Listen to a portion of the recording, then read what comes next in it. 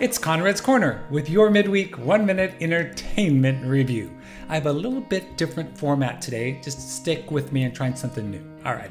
So I don't know about where you're at here. I live in the desert, Palm Springs, California, Cathedral City, desert area, and it is very, very warm here at this time. And so let's just go with that theme. Instead of fighting it, we're going to go with it.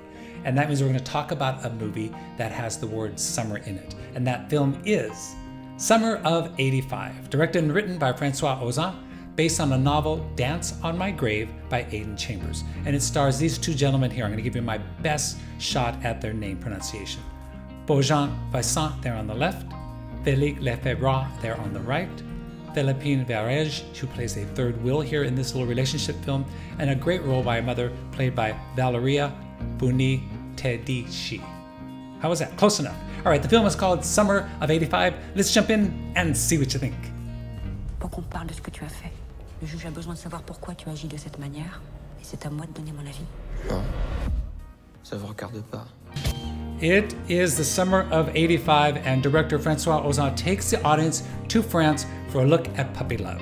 When a minor sea accident happens and you're rescued by an attractive young Frenchman, what could go wrong? Nothing, because it's summer of '85 with good music everywhere. Love is in the sea air, dancing, long motorcycle rides, sailing, sunsets together enhance any summer fling until something happens. Director Francois Ozon knows how to capture the carefree innocence of first love and summer. The acting is enjoyable and the actors are easy to fall in love with. The cinematography captures the period. The English subtitles, they work here, so that is always a good thing. Unfortunately, the build-up to the bad news presented early on, and it drives the storyline here, is rather eventless. The film is called Summer of '85, currently playing probably at your independent movie theaters. I would think it's going to come to a streaming system pretty soon.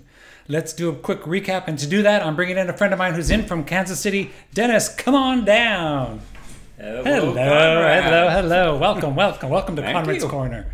All right, so Dennis and I went to see this movie together, and I thought, well, Dennis is a film reviewer of his own. He has a film review thing that he does over on Facebook, and it is called what, Dennis? Mad About the Movies. And there's another part 2, right? Oh, yeah. I review streaming because there's so much streaming out there, so I call it Eyelids in the Stream. All right. Hello, Dolly. I hear it.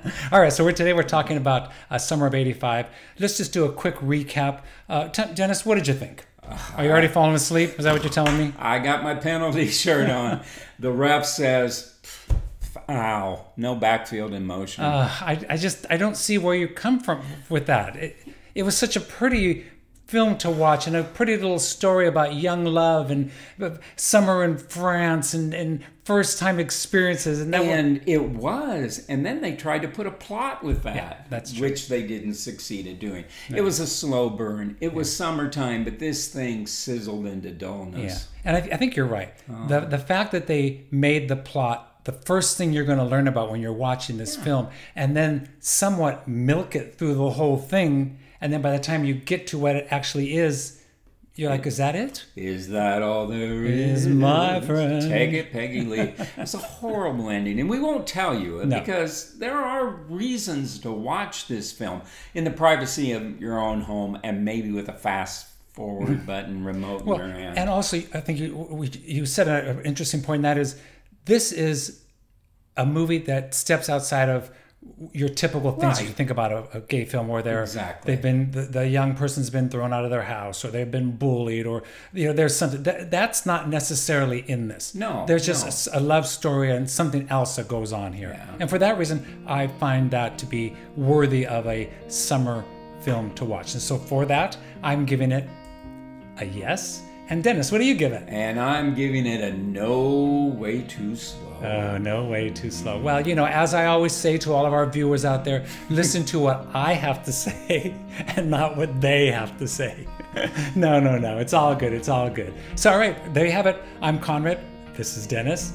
And this is Conrad's Corner with your midweek 1-minute entertainment review. Now, you can go to the movies and decide for yourself. Enjoy.